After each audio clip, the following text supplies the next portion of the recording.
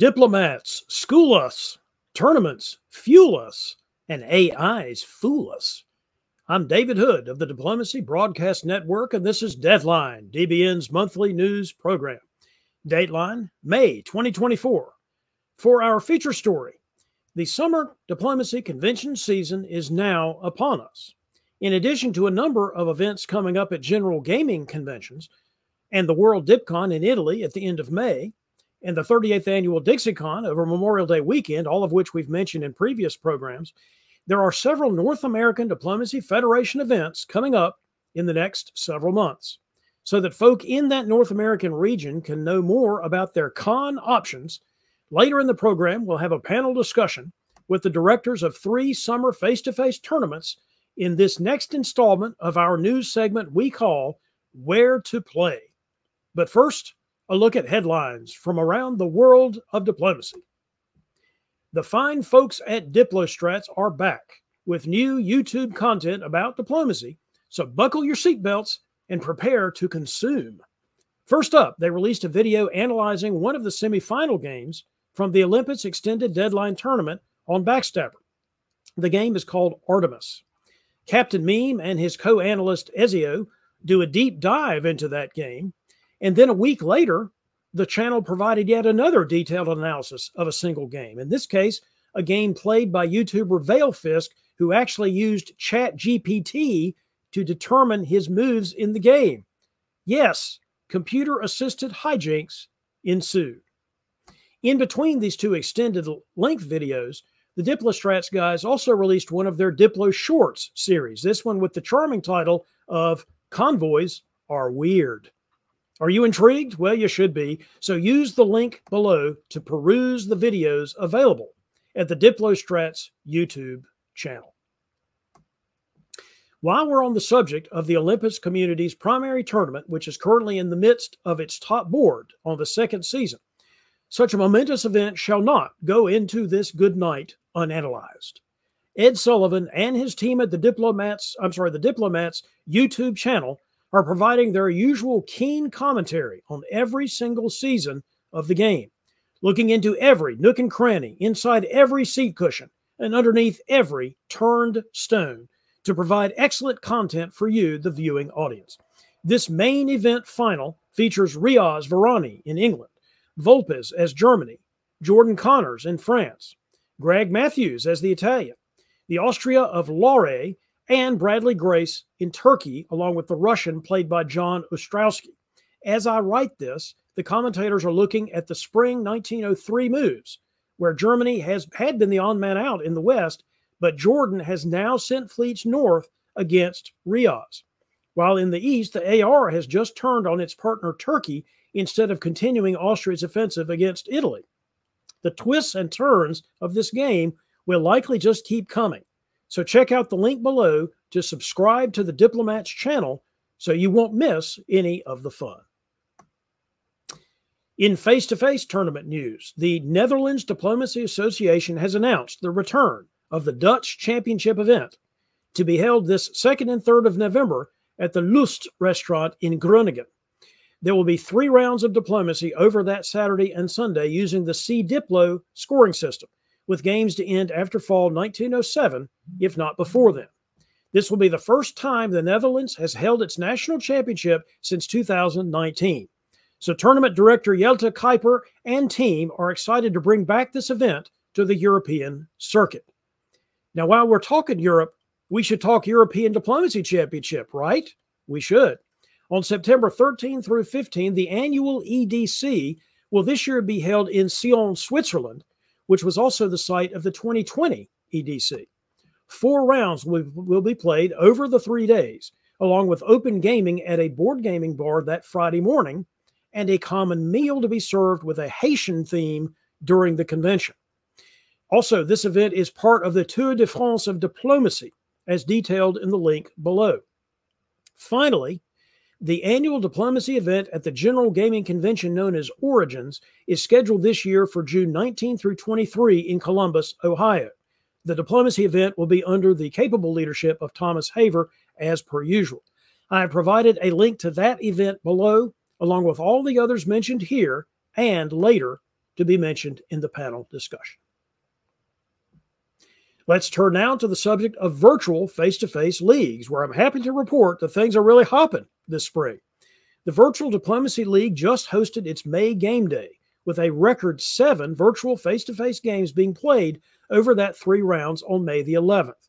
There were new players galore, along with many tested veterans as well. Highlights included an Italian solo, as well as 2 board tops from DBN personality Ben Kelman, playing as Austria in one game and Turkey in the other. You can catch the full coverage of all 7 games using the link to DBN's League Night program, which recorded live commentary on each game. The Tour of Britain League also continues its 2024 season with round 3 of its 8-round format to be played at 6 p.m. local time on May 25th. You need not have played in previous rounds in order to participate, so navigate to the VWDC Discord server and look at the Tour of Britain role for more information. Micah Bloom is currently leading the Tour of Britain, and this Dutch player was also leading the VDL until this past game day, when she was relegated to 3rd position behind Justin Lohr, the guy who got the Italian solo, and Ben Kelman. Now, in Australia, the Snake Pit League is still also going strong, with games to be featured in a future episode of League Night here on DBN. So I've provided a link below to the Snake Pit Discord server. And again, last but not least, also running is the 7 Years War League based in Europe, which rotates virtual games in Dutch, English, German, and French. Visit the VWDC Discord server, go to the general chat, and ask for help to get into the 7 Years War. Every month, we like to report on the latest and greatest audio, video, or visual content from creators we call our DBN media partners. This month, we look specifically at visual content, i.e. the written word. The latest edition of the emailed diplomacy magazine called God Save the Zine, which is issue 15, hit the hobby's inboxes in late April. Longtime hobbyist Stephen Agar of the UK produced his usual fanish bonanza of hobby news, diplomacy history, and focus on variants, in addition to running a number of games for his subscribers, including not only diplomacy and its variants, but also a diplomacy Bourse, Sopwith, and other games. One item of interest in this issue is a survey of British diplomacy variants focused on the Dark Ages, including a full reprint of the Excalibur variant set in approximately 500 AD. There is a link to his website below, which you can use to subscribe to his zine. Also, let me literally tell you, there is physical media still being received by me in the U.S. mail, in this case from Australia. Zine publisher Brendan White still sends his zine the old-fashioned way by airmail. Issue 235 of his Damn the Consequences zine includes a very lively letter column, Brendan's own writing about hobby history and his recent trip to Chicago, and game reports from a number of different games, including Robo Rally, Pandemic, and Railway Rivals.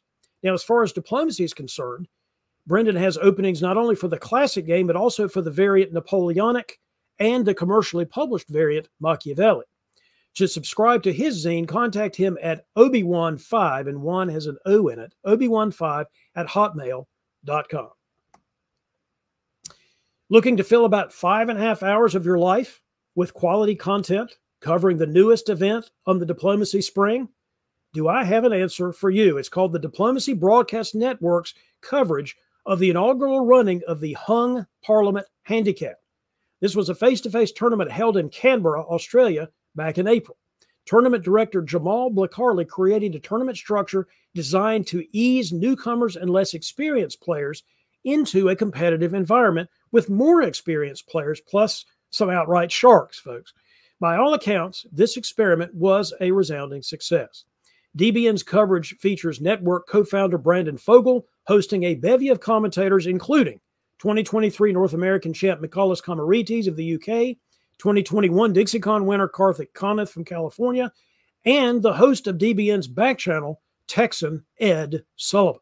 Watch as the Aussie hobby celebrates the return of tournament diplomacy to its national capital. And we all get another opportunity to observe DIP players experience both the thrill of victory and the agony of defeat. You can find a link to this broadcast in the show notes below.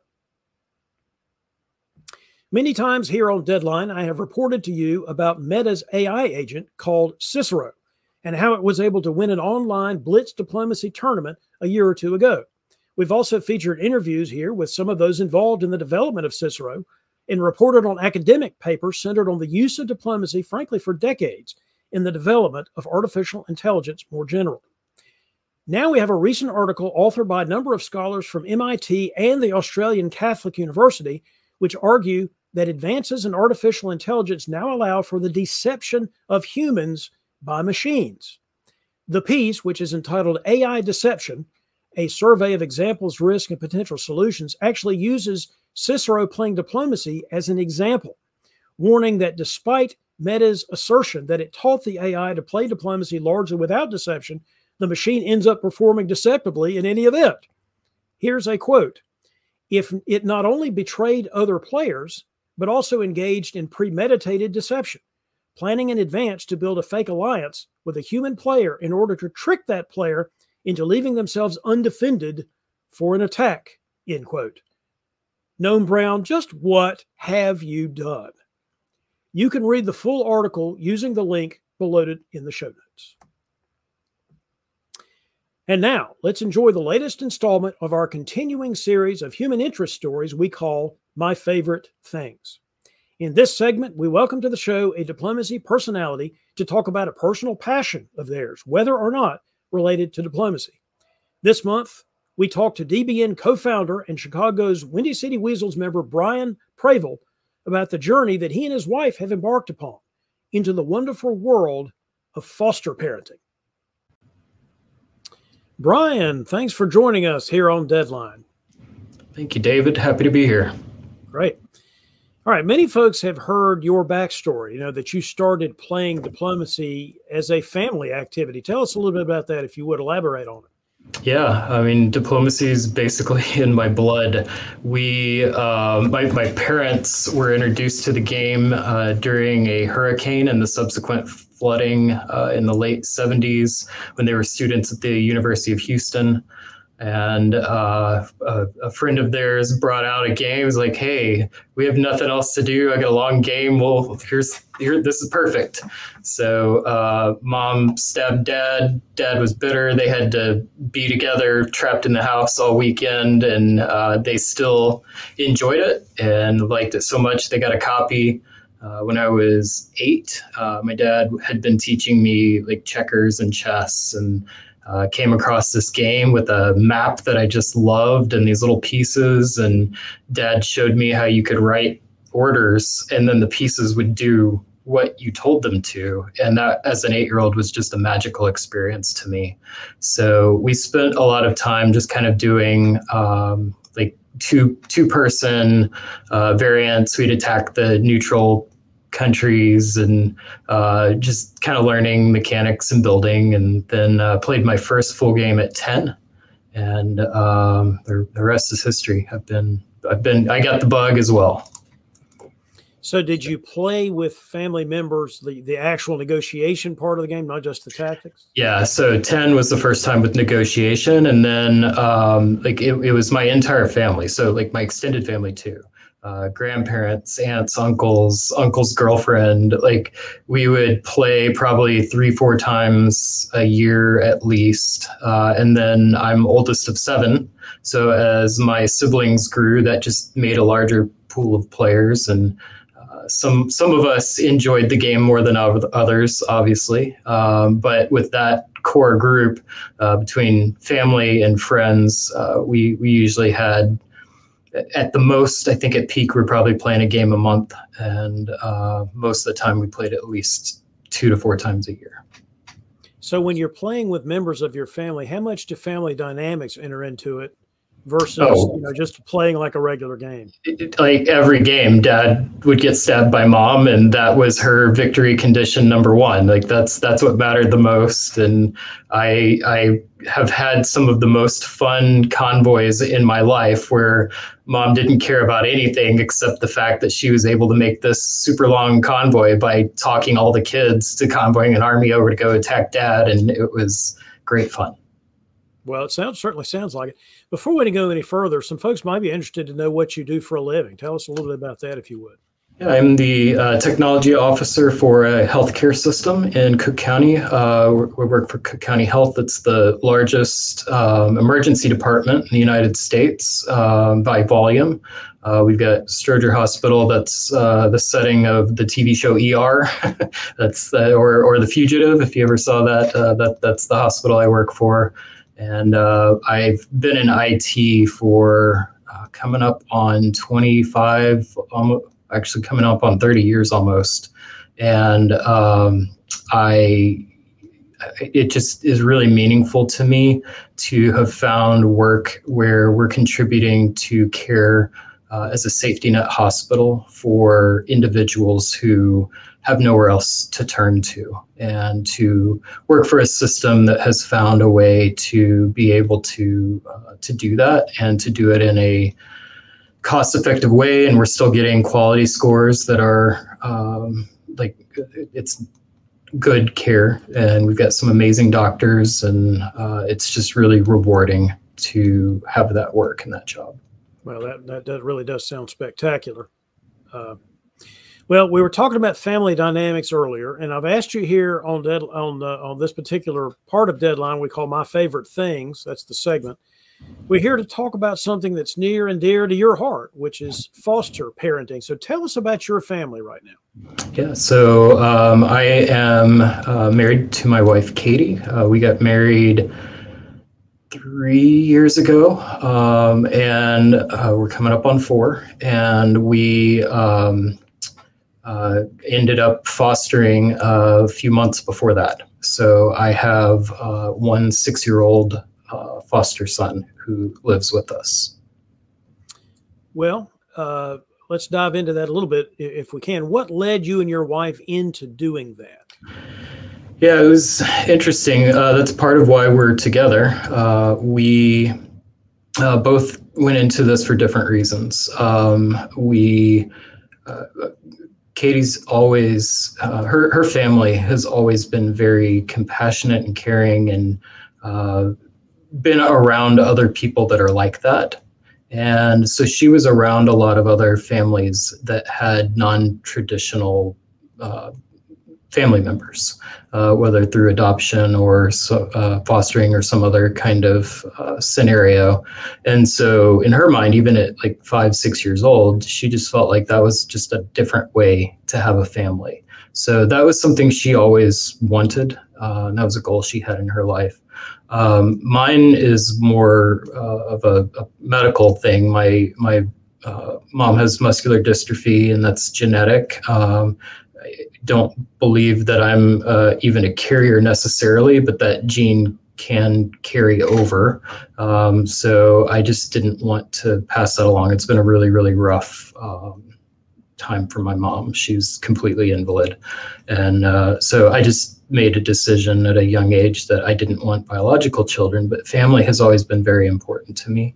So we both knew we wanted to, we started looking into adoption. And I've kind of felt a little embarrassed about this at first, but what led me into finding out about foster care was I was looking at the cost. And when the cost of adopting in the United States, it depends on where you're adopting from, et cetera, but somewhere between $15,000 to $60,000 per adoption. And then there was this other program called fostering where they pay you. I was like, what is going on? Like, and it's not much, but they pay to help support the children. And so I just started looking like, why? What is it? And found this whole world that I just was completely ignorant about. So the foster program, the main difference is that with adoption, you have legal rights and you are a parent of that child.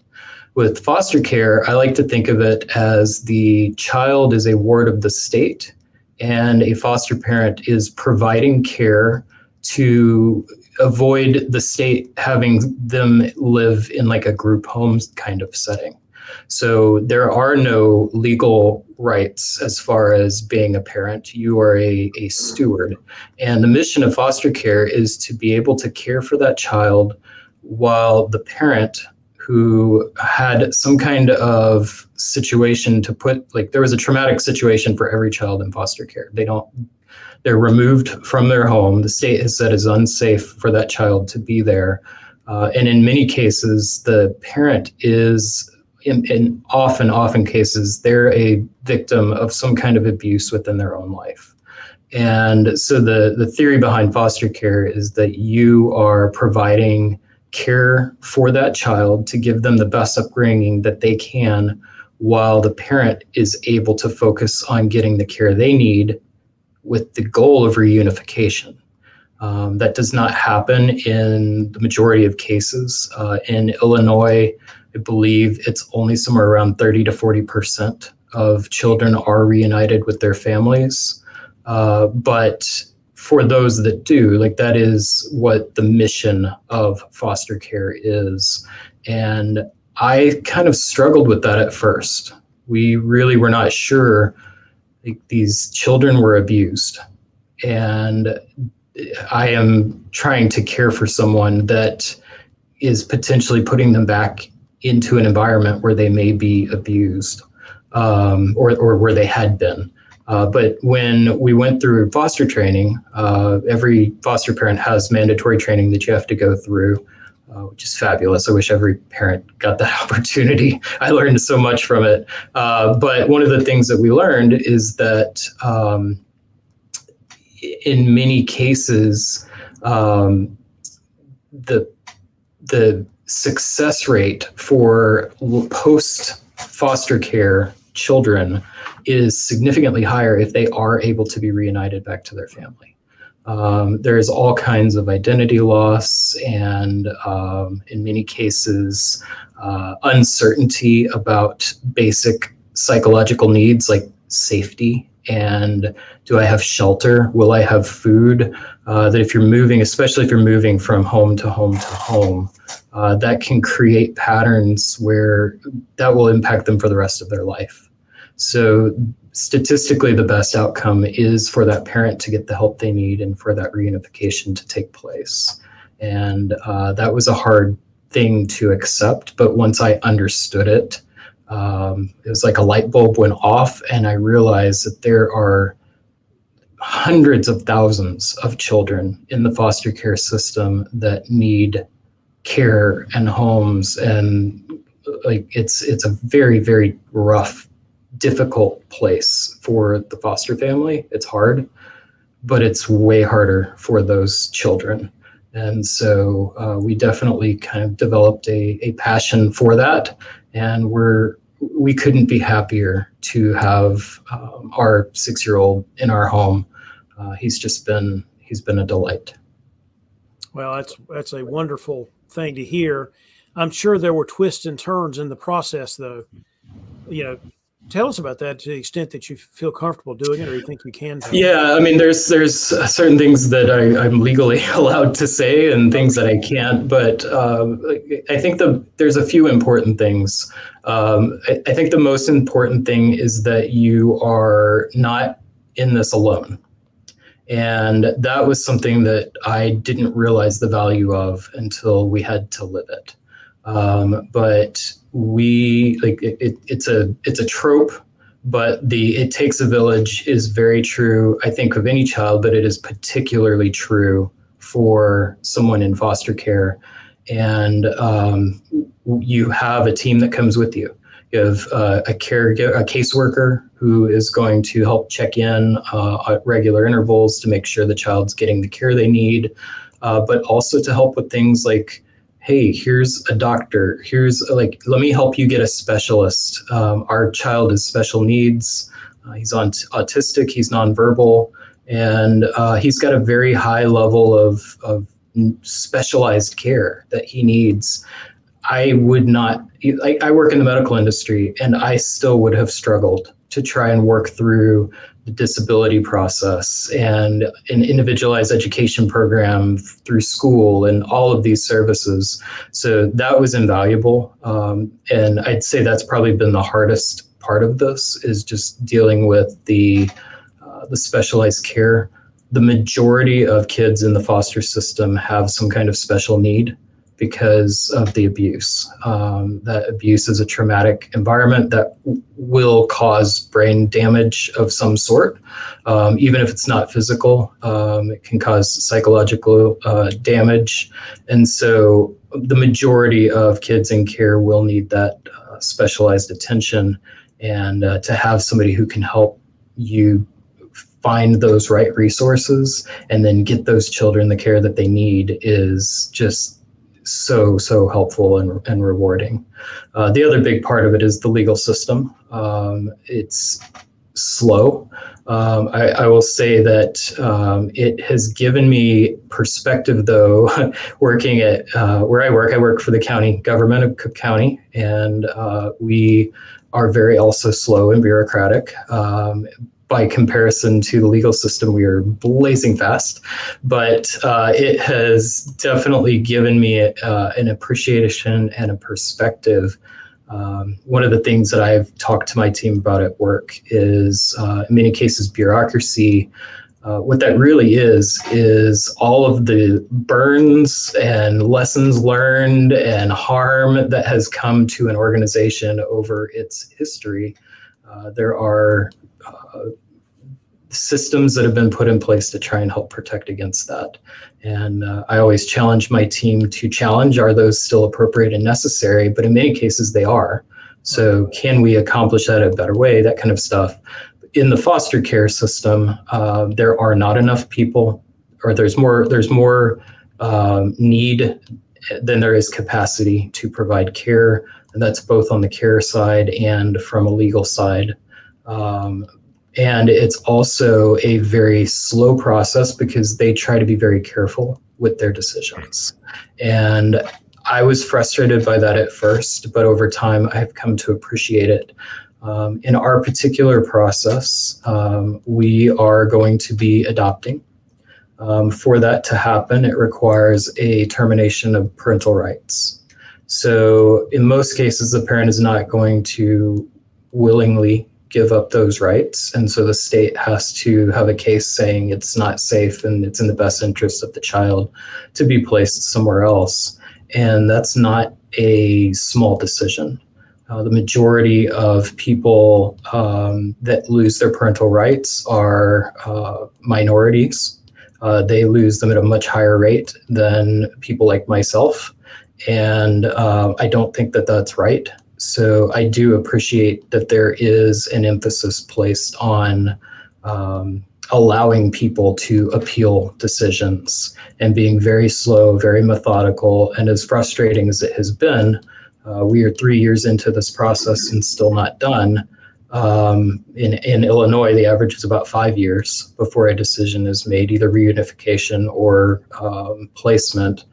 I'm glad that it's that way, because that means that we're taking the time to make an informed decision and to give parents a chance.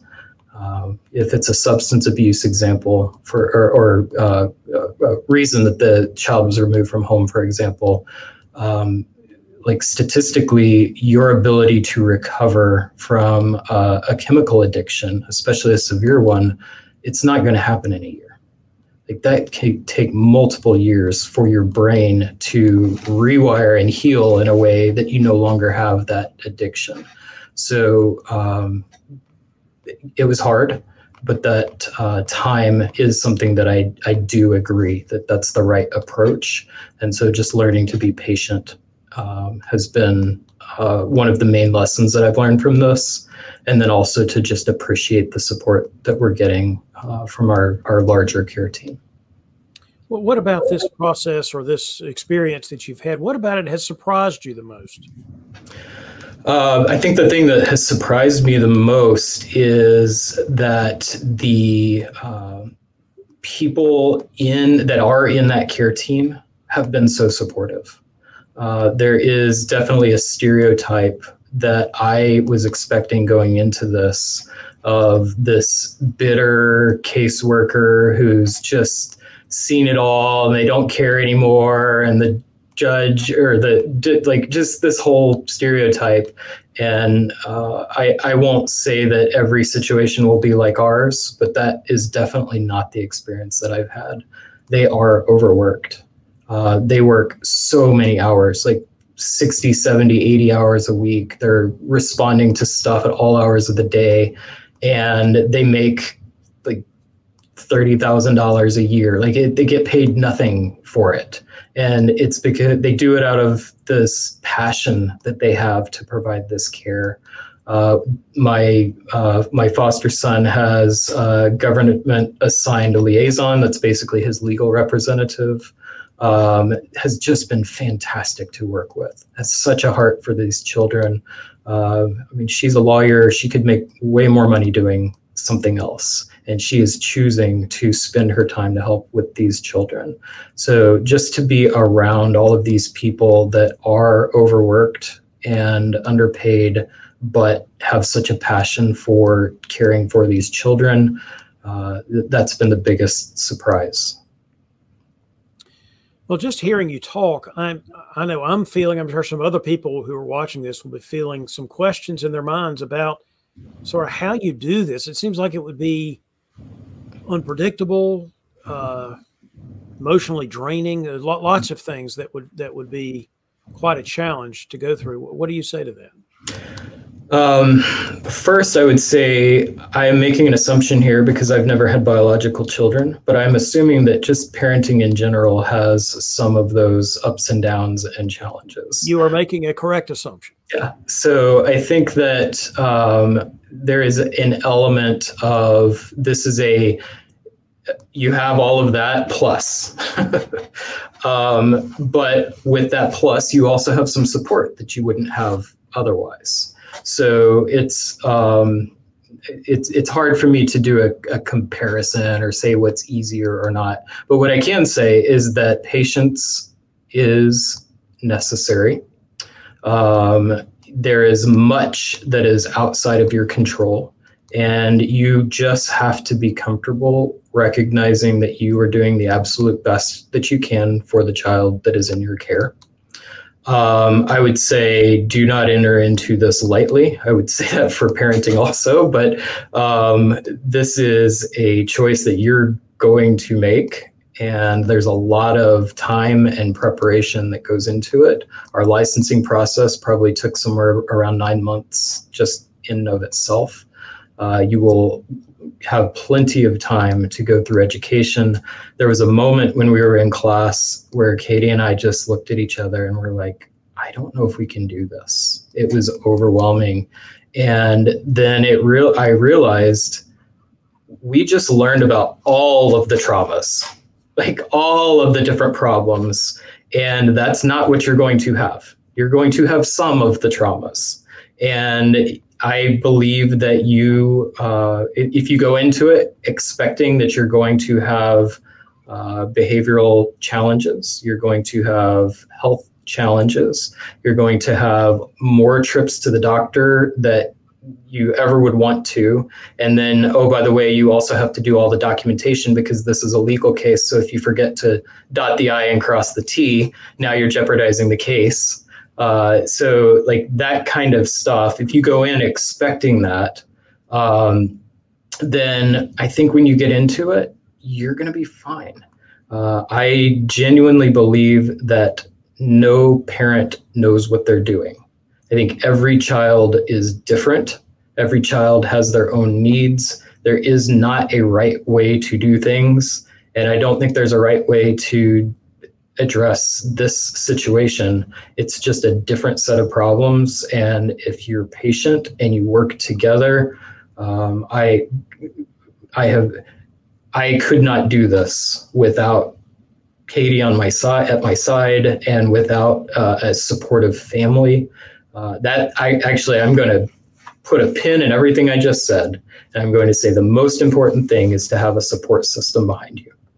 A family system, teachers, church, friends, whatever that looks like in your life, you have to have that because you cannot do it on your own. Was there ever a concern going through this process, which is, I mean, it sounds like it's not just time consuming, but sort of all consuming. Was there ever a time that you're worried about, I'm investing a lot into this. What if it doesn't turn out the way I want it to? Absolutely.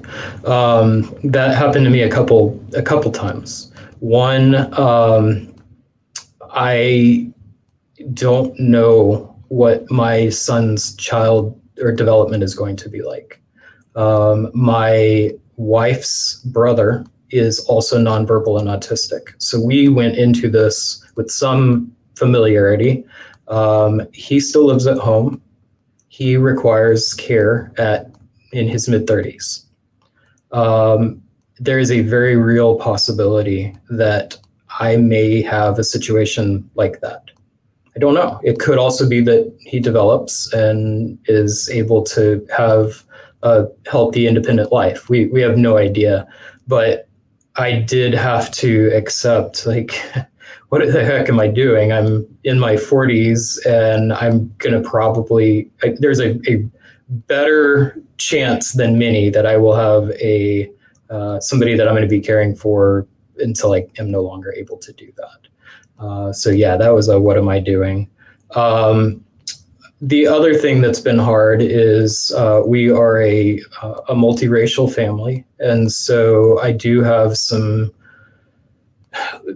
There's a lot of challenges that come from that, and how do I help him identify as a young Black man? And when I get into when he gets older, like when we're looking in the criminal justice system, like so many of our children or Black children, especially Black autistic children, are entering into the juvenile system at a much higher rate, or then into the criminal system at a much higher rate. Am I going to have racial profiling? How do I have that kind of conversation with my son that I've never experienced that in my life? And I'm fortunate that we have friends that have said, hey, we're here for you. We will have that conversation. We are trying to make sure that we can get him connected to a community and friends that look like him, and he has that identity. And then we're also fortunate that we've developed friends within the foster program. And so he not only has friends that from like that racial perspective, but also a shared life experience. And I'm really hoping that we'll be able to maintain that relationship as well, because I think that's going to be very important. Sounds like it really goes back to what you said earlier about having a support system, and in this particular case, on multiple levels, it sounds like. Yeah, absolutely. Well, I don't want to, this is not a commercial for somebody to be convinced that they should try this, but I think it would be interesting for you to tell our viewers what would make a good foster parent from your point of view, or what would be reasons why people really can do it, even if they don't think they can. You know, however you want to answer that question. Like the game of diplomacy, fostering is not for everyone, but it is extremely rewarding for those that make that choice, would be my pitch to a diplomacy community. It is not easy. It is long. There are ups and downs. Sometimes I feel like I'm stabbed in the back, but I get so much joy from watching the difference that I have had and have been able to make in the life of my child. He came in to care malnourished, undersized. He would only eat like crispy cereal and just nothing healthy. Now, little guy loves healthy food and sushi, and he's grown, he's healthy, he's active, he's thriving in school. He's not able to speak, but he's learning how to communicate in other ways. And that experience has just been amazing to watch. And he brings so much joy into my own life. And people often say to me, like, hey, it's really like, it's amazing what you and Katie are doing, and he's so lucky to have you. And that's true. Like he would be much worse off if we were not there for him. But we are also lucky to have him in our life, and that joy, I can't even put into words what that experience is like. And if you are a patient person, if you are a compassionate person, and you are willing to, and you have the support system behind you, and you're willing to realize that so many people in this situation are there because of systemic issues, and you are just trying to help provide support while some of those issues are addressed. You can't help everyone, but you can help someone. And that is a powerful, powerful thing to be able to do. Gosh, it certainly sounds like it. Any other final thoughts for our audience here? Well, good news for us, it's bittersweet because there's always loss with this, but our case is nearing an end. We signed adoption paperwork, so we're just waiting on a court date, and we will be no longer in foster care probably within the next 8 weeks or so. So we are really excited to finalize that adoption and have our little one with us for the rest of our lives. Well, congratulations on that, Bryan. And thank you so much for talking to us about this, I would say, extremely important topic. Thank you, David. I appreciate you very much. And now it's time for a segment on our show we call Where to Play. In it, we profile a face-to-face, virtual face-to-face, or online diplomacy playing venue so that our Deadline audience members have the information needed to expand their DIP horizons and to embrace new DIP opportunities. This month, we focus on 3 upcoming NADF face-to-face cons by talking to their tournament directors. Manas Hand, representing the Regatta event in Boulder, Colorado. Craig Mayer about his SkyCon in Montana, and the 2024 running of the Boston Massacre to be discussed by GM Alex Maslow. Well, welcome back to Deadline, everyone. Let's start with you, Manas Hand. Tell us a little about your diplomacy origin story, and then give us some details about the when and the where of your upcoming event. Okay. My origin goes back to long before most of the viewers were even born. My first diplomacy game was 1979, I think. And then after getting out of school, where we have 6 players to play with, I lost touch with the game for quite a while, and there was really no way to get back in touch because this was before anything like email ever came along. When email came along, I picked the game back up, found out I could play with people across the country or around the world, and was instantly addicted and into the world of diplomacy. I created the diplomatic pouch, which is what I'm probably most known for by everybody watching this. The DP judge was the judge I created along with the pouch. I created a couple of variants, and then I started traveling and became a tournament organizer before I had to take time off to attend to my kids. And I'm back now. So one of the things I'm doing now is the event you want me to talk about, which is July 19 through 21 here in Denver, actually in Boulder, which is Denver, Boulder area. 19th through 21st of July on the Colorado University campus. We have a nice campus building that we're going to take over. There's hotels there, and we're going to have 3 rounds of diplomacy, a welcome dinner. We have a cookout, some free burgers and brats, silent auction, board raffles. We always have a lecturer to talk about something diplomacy related. The cost is only $20. You can register online at armada-dip.com/2024. And we're the first, actually the second event in awarding the Buzz Cup, which is for the West Coast and the mountain area events. And I think we can talk a little bit more about that later with some of these other guys. But yeah, we're hoping to see a lot of people in July here in Denver, Boulder. All right, sounds good. Alex, how about you, please? Tell us about your diplomacy journey and then about your Boston Massacre. Thanks, David. It's really fitting that we're talking right around Mother's Day because it was actually my mom who got me into diplomacy. In middle school, she really insisted that I join an after-school club, and there was a history teacher who ran a diplomacy club, so that's what I joined. Fast forward 24 years, and here I am now organizing the Boston Hobby and the upcoming tournament, Boston Massacre. Thanks, Mom. But Boston Massacre. So it's a great little tournament. It's actually run in Cambridge, to be technical. It's at a local gaming store with a great basement location, a great area down there to go around and negotiate. It's one game per day, and we do a bunch of socializing before and after the games. This year, actually, I'm trying to organize a trip to the old State House, which is the site of the actual Boston Massacre. Well, I prefer to think of this as the actual Boston Massacre and the other thing as the other thing. So I'm just speaking for myself. That's the way I look at it. All right, Craig, we're about to see the second SkyCon. So tell us about your dip origin story and then about your con itself. Well, like Manus, I think my origin story starts well before most viewers were born, probably in the early to mid 80s. I agree that both of you are old.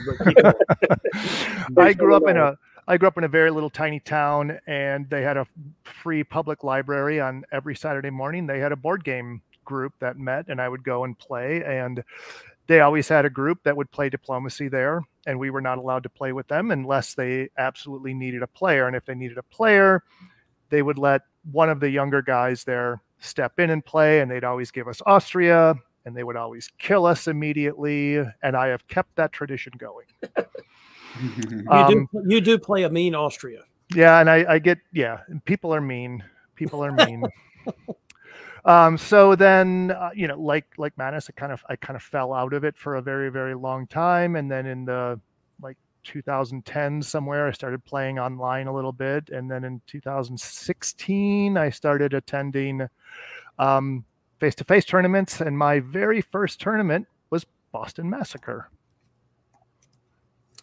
That's a great connection. All right, Craig, let's stay with you and tell us, what is your most important objective in terms of hosting SkyCon? So SkyCon, this will be the second SkyCon, like David mentioned, and the first one was 5 years ago, because about 5 years ago, we were walking into a pandemic, and then there were some other personal things I had to deal with that prevented me from being able to run a tournament, but it's back now. It is in Bozeman, Montana, which is a beautiful little city. The first SkyCon was at the Big Sky Ski Resort, and everybody kind of went up there, but that was kind of tough to get to. You live and you learn. This one is 11 minutes from the airport. It's at a hotel called the Country Inn and Suites, and it's easy to get to.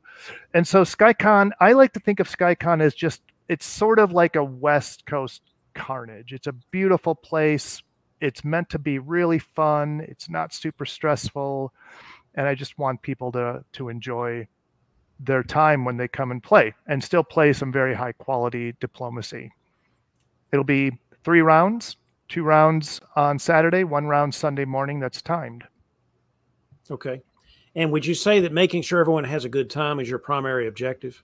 That is our primary objective. A lot of people who have already committed to attending are making it more of a vacation for themselves. It's August 23rd to the 25th, if I didn't mention that.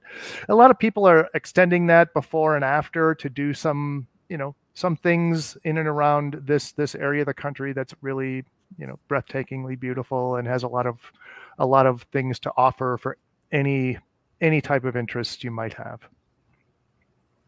And I think the primary thing that I know SkyCon for is that when Brandon Fogel went 5 years ago, he had hair. That's the main thing I remember. He did.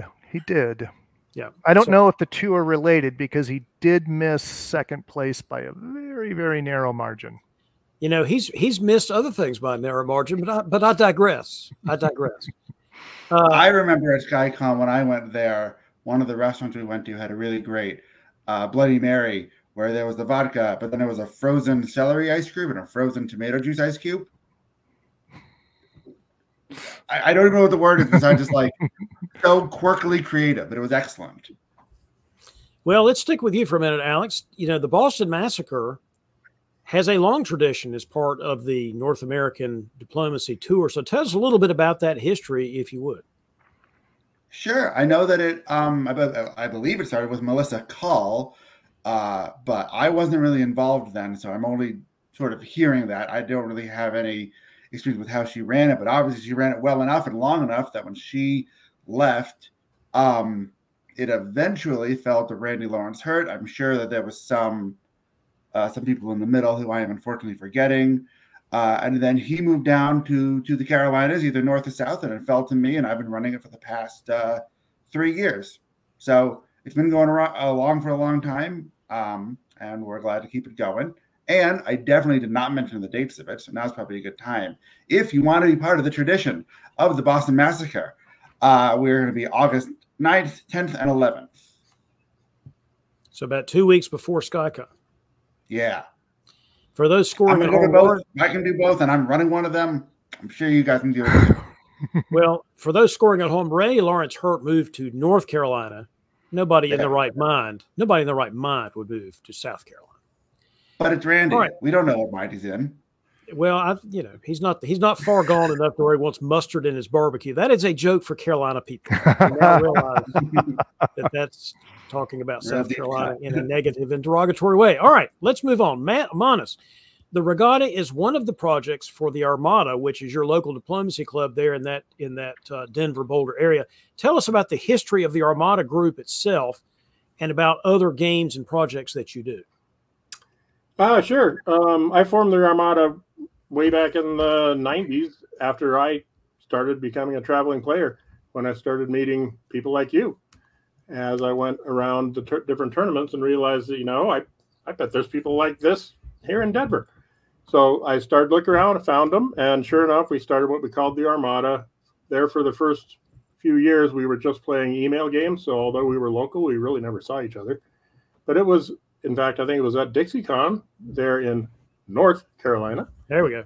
Where you and Eddie Brisson and others kind of convinced me that what was missing on the tournament circuit was a Denver stop. People didn't want to go all the way to the East Coast, all the way to the West Coast every time. They want to stop in the middle and see the mountains. And next thing you know, I'm using the Armada as a way to organize the regatta, which I think the first regatta was in 1999. We had 5 or 6 of them before, like I say, I took my time off to tend to the kids. So the Armada is back now, running the regatta, hoping to once again host things like DipCon and World DipCon like we did during those first few years. We do have more than just email games now for the local members of the group. We play at least twice a month. Usually we have between 2 to 4 games a month at various places here around Denver. So anybody that lives local or is traveling through, find out which weekend we're playing, and we'll be happy to have you get your back stabbed. The benefit of this is that I'm not trying to do it all alone in this set of regattas, and I have a lot of really dedicated guys with me and gals, and it makes the event just that much better. So we here running the Armada and in the Armada are looking forward to hosting people. That's outstanding. All right, Alex, let me come back to you for just a minute. If you had to highlight one aspect of the Boston Massacre that you would want everyone in particular to remember, what would that one aspect be? So the hotel that we have our room block on is about half a mile away from the gaming venue, and it's right down the street. And between the hotel and the venue, there are a whole bunch of different restaurants. This part of Cambridge is a real eclectic foodie area. It's well known for, it's got a diner, it's got some Middle Eastern foods, it's got just regular American fare, it's got some clam chowder places. And so it's just kind of a great place to go and socialize, and kind of has some cool hangout places that isn't just in the basement of this gaming store kind of after the games are done, or in like a generic hotel restaurant. And as I had said, we also have easy access into Boston to the Old State House, which is near Boston Staple Quincy Market, which has a wonderful array of like street food and a nice feel to it. It's also near the aquarium if you're interested in that, or if you bring your family and they want something to do while you're kicking ass. Quincy Market is awesome, I have to say. How about you, Manas? Tell us one thing you want us to know about the regatta, whether or not related to Eber Condrel's cooking. Well, we have started using really big wooden boards. You can see one behind me as my background, in fact. I love that. If you want a chance to play on some pretty fancy boards, and not just these wooden ones, we have other great big, huge ones. We are hoping to have one that's, well, I won't even tell you, but you should come and see it. And there's the opportunity to go home with one of these. So we have plenty of these wooden boards, and we auction at least one off at each of these events. So come and pay $20 for your raffle ticket if you want. Buy more than one if you want, and walk home with one of these beautiful boards. So that's one thing that we do. Let's see. And there is Eber's Cooking, which I guess has made a name for itself in just the year that he's done it so far. So come and get some free food. That's a direct ripoff, of course, of North Carolina barbecue that you can get at DixieCon. So make sure you get your fill of that here at the end of this month before you come out for some burgers and brats from Eber. But there's a couple things. We also have a lot of local players. So if you want a chance to play with people that you probably aren't going to get a chance to play with very often, come to Denver. Yeah, I think we saw that in the coverage last year of the regatta, that we were looking at a lot of players that, you know, the rest of the hobby didn't really know. And that's fun. That's a lot of fun to meet with, to see players and to play with folks who you've never played with before. All right, Craig. Hey, man, what is the I just have a question. I guess you can cut it if you need. Go ahead, Alex. What is this auction?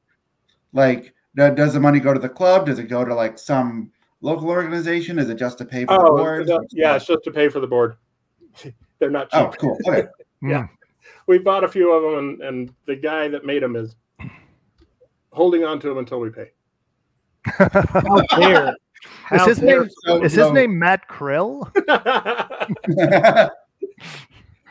All right, sorry, Dave. I thought that would lead more interesting. Instead, we learned about a hostage situation. Oh, that is perfectly fine. All right, Craig, tell us the top reason that folks should consider traveling to Big Sky Country for diplomacy in August. Well, I think I'll echo what Manas said about playing with new players. We have, even though we don't have many people in Montana, we do have several local players who will be there. I think one that a lot of people will remember from last year is Erin Tate. She has continued to play with us. She's the assistant TD now, so she'll be there. Also, as Manas also mentioned, we are part of the Buzz Eddy Cup, so we're the final event in the Buzz Eddy Cup, which I have with me right here. So this is the Buzz Eddy Cup that we talked about earlier, which is an aggregate score of the 4 West Coast tournaments. So it was the first one was Cascadia, the second one was Whipping, the third will be Regatta, and then SkyCon is the last. And it's, you know, if you attend these tournaments and do really well, you could get your name in perpetuity upon the Buzz Eddy Cup plaque. We also have amazing trophies. I think some of the best trophies there are that have ever been in diplomacy tournaments. And overall, it's just really fun. It's just, it's not, no one's going to, you know, treat you badly. You're going to be welcomed no matter what your skill level is. It's just meant to be a fun tournament, period. I should mention that Buzz Eddy, for those that don't know, was an early organizer and big promoter of tournament diplomacy. He was a terrible diplomacy player, and I mean really bad. Which in the day, back in the day, and he's left us now, by the way, he passed away years ago. Back in the day, many of the organizers, possibly most of the organizers, were themselves awful players. But in his case, Buzz was again not good, but he was a great organizer and a great promoter and cheerleader for having different events around the country. And he was the founder of the North American Diplomacy Federation, which some people now, of course, don't know that, but he was actually the founder of the NADF. And it is great that you have a cup named after one of our trailblazers, Buzz Eddy. All right, Alex, let's conclude by talking briefly about why face-to-face tournaments are so enjoyable. So tell us from your point of view. Oh, I love them. So I've been playing some of the online stuff, and I think it's really great with the virtual diplomacy community is doing. I've been playing one of Alex Ronk's. I forget exactly what the tournament's called, but it's like Diplomacy Through Time or something like that with different variants. I love variants. The tournament through time. The tournament through time. Yes, exactly.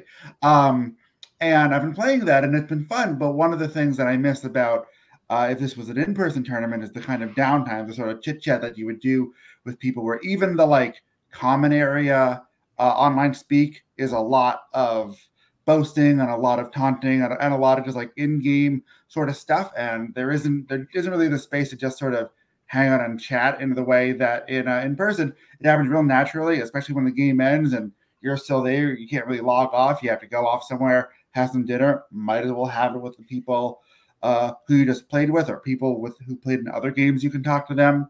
It's a great opportunity to not only like really talk to people about what happened, why maybe they made decisions you didn't understand, or you made decisions they didn't understand. You can kind of talk to each other a bit more, but eventually the conversation will go to somebody else, go to another topic rather. I don't know how to try that again without just fucking over the whole thing, but at some point the conversation is going to turn over to another topic, and then you'll be talking about your jobs or your families and the other things that you have in common, or the other differences you have that are interesting. And it's a really great way to make connections with people. And I've made a bunch of friends all over the country that I really just know through diplomacy and who I'll talk to. And it's just an excellent way to kind of meet people who you otherwise wouldn't have any contact with. You come to the hobby for the game, you stay for the people. That's just the way it's always been. Yeah. Well, honestly, I mean, not all the people, but no, not every single one. Not even all of the three of you, but two of you I really like. Yeah. I'll let you figure out later who you think you are. Manus, why should folk try a face-to-face event? Not just the NADF events we're talking about today, but those run by other people in North America, because there are some, sure, as well as those run in Europe or Australia or Asia or wherever. Why should people try these? Well, Alex is definitely right that one of the things you get out of face-to-face that you're not going to get in any other venue is the ability to talk about the game with people after the game in a way that leads to who knows what other kind of talk. And